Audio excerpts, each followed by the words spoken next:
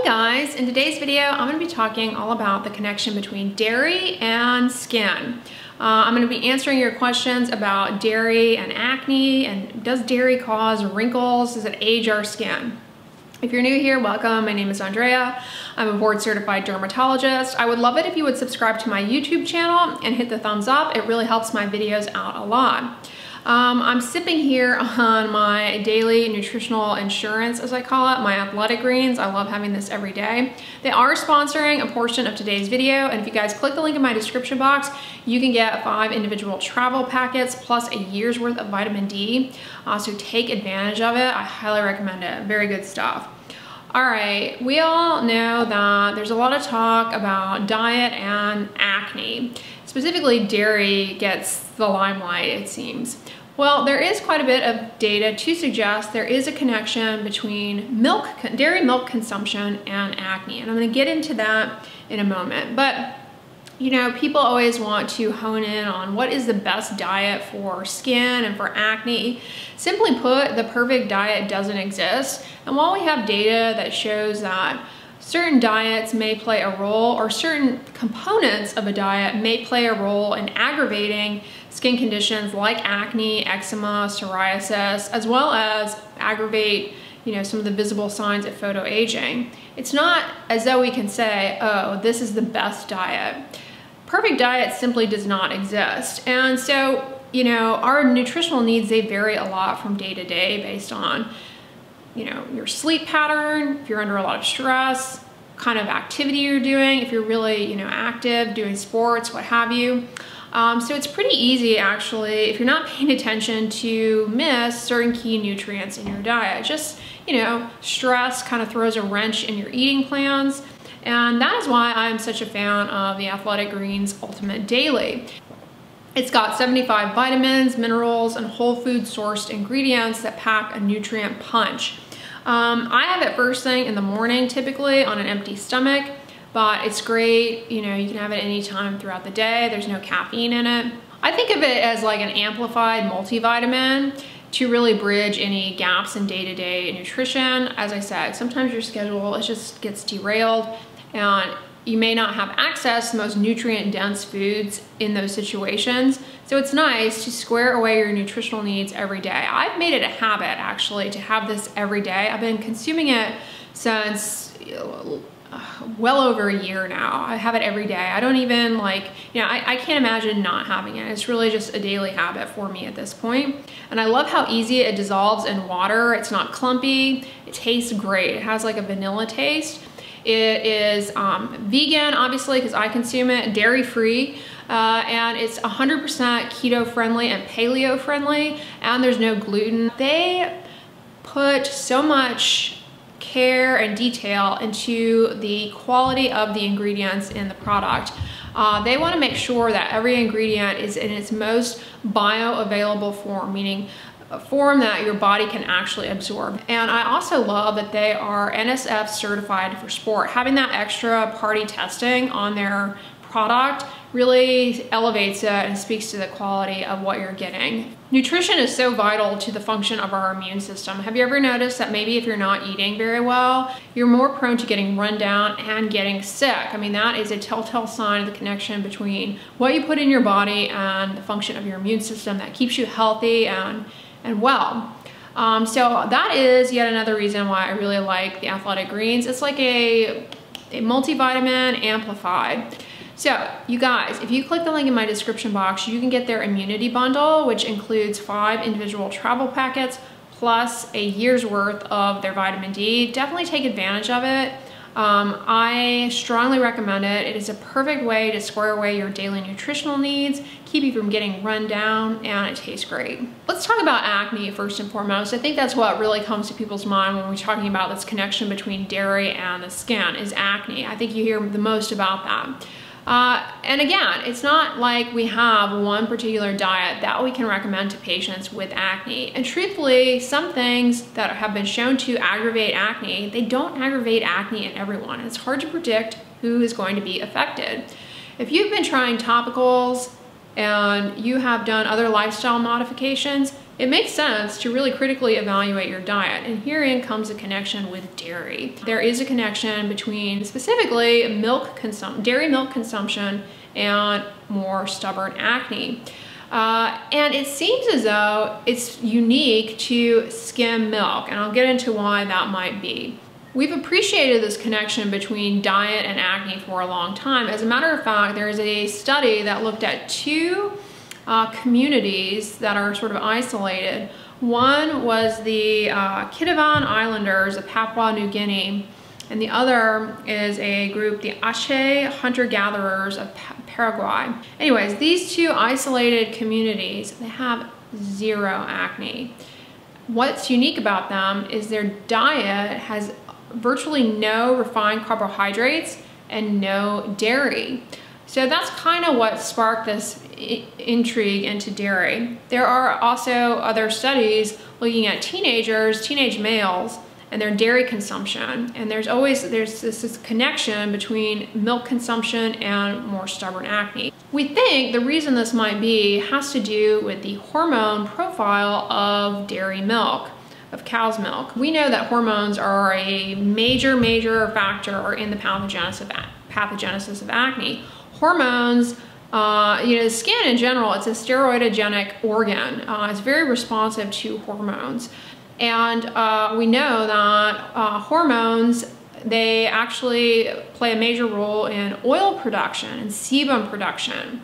Dairy milk is this kind of very complicated mixture of a variety of different minerals, vitamins, proteins, and a variety of hormones, prolactin, growth hormone promoting proteins, and proteins that can elevate something called insulin-like growth factor, which we know has a major role in elevating oil production.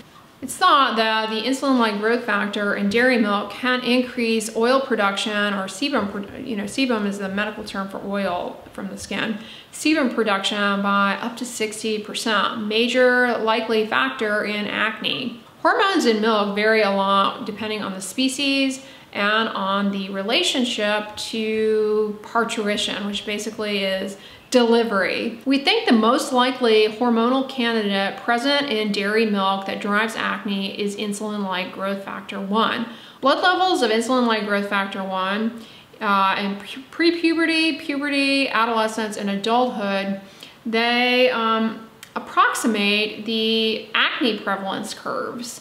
IGF-1 is present in ordinary milk, but it's also present at high levels in dairy milk from cows that have been treated with recombinant bovine hormone to increase their milk supply. So it's even higher than what would naturally be present. This high level of insulin-like growth factor, not only does it increase sebum production contributing to acne, but it is very inflammatory to have those levels of insulin-like growth factor. That is actually a contributing factor. That hormone and high levels of it are, play a role in a lot of metabolic diseases. Elevated levels of insulin-like growth factor also are responsible for that skin thickening condition, acanthosis nigricans, where you get dark velvety plaques on the back of the neck. You can also get these plaques on the face and the extremities, like on your elbows, even on the backs of your hands, on the knuckles. And we primarily see this in people who are obese or have type 2 diabetes, but given what I told you about the levels of IGF-1 in milk, it's something to think about. There's also some evidence that IGF-1, possibly from dairy, contributes to prostate cancer and maybe even breast cancer, although the epidemiologic studies for that, they're limited, not super conclusive, but there is some evidence to suggest that perhaps the IGF-1 in our milk supply is contributing to the pathogenesis of certain cancers. So it's clear that there is a link between dairy milk and acne, but it seems to be specific to skim milk. And why that is, we really don't know. It may have something to do with the fact that the skim milk, maybe it allows for a greater bioavailability of these hormones, making it, even more of a threat. Or it may be due to the fact that full fat or partial fat milk has more estrogen in it, balancing out some of these pro-acne effects of the other hormones in the milk. So that is a possible reason, but again, we don't really know. And I have always questioned this association in a sense that, is skim milk guilty by association? Meaning, do people who drink skim milk, are they somebody who has an inflammatory diet that is rich in sugary foods that we also know play a major role in acne? It is not uncommon here in the US of A for kids to not only be drinking skim milk, but to be eating breakfast cereal with skim milk. And go down the breakfast cereal aisle in this country and 99.9% of all breakfast cereals are packed with added sugar. Now, I've said this in other videos, sugar is not the devil, but diets rich in sugary processed foods generate a lot of inflammation in the body, raise IGF-1 levels, and contribute to acne. You have to remain objective and always question everything. That is a possible explanation that is gonna be very difficult, if not impossible, to tease out from the acne, acne literatures. What else do these people eat? Another possible reason is that skim milk, because it doesn't have the fat component, is less satiating. So maybe they're eating more sugary cereal because they don't have that fat piece to help lessen the overall glycemic load of the food, from the sugary cereal, and it's not as satiating, so they're eating more of it. That is something that is not factored into the dairy acne studies. Let's face it, it's difficult, nearly impossible to do something like that. Here's what I can tell you. If you have acne and you've tried, you're using standard acne treatments, you've done other lifestyle modifications that we've talked about, exercise, you're sleeping well, you're not consuming alcohol in excess, you're not smoking, all those things that drive a lot of inflammation to the body, it is worthwhile examining your diet and seeing if perhaps that dairy milk consumption is associated with your acne. It may be worthwhile to eliminate it for, a few weeks, see if things get better, and then reintroduce it. If the acne flares again, well, it might be worthwhile to, avoid consuming dairy milk. As it stands, we don't really have any data to suggest that other types of dairy are associated. So yogurt, cheese, ice cream seem to not be a problem. Now, again, ice cream I say, but remember, high sugary foods can, play a role too. So pay attention to the dairy in your diet. If you feel as though it is playing a role, not harmful to try and avoid it for a while, see if things get better. And if they do, and then you reintroduce and it comes back, well, that tells you that it's definitely playing a role in your acne.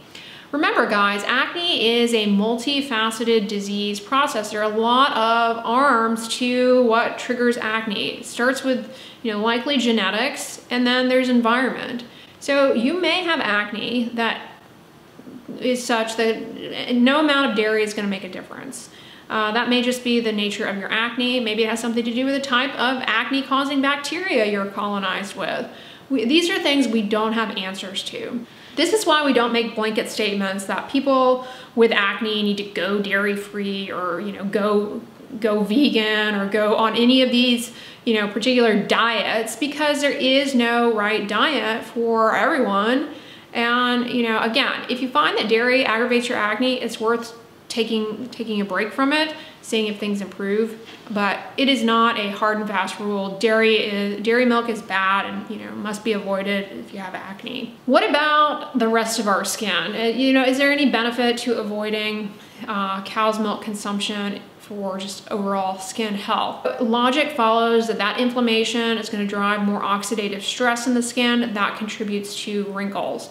So you could look at it from that angle. You could make the argument that it might be worthwhile considering not consuming as much cow's milk. However, it's not like we have an epidemiologic study saying, hey, this group consumed milk, this group didn't, look at the wrinkle difference. No, there's so many factors that go into play when it comes to skin aging that's really hard to tease out.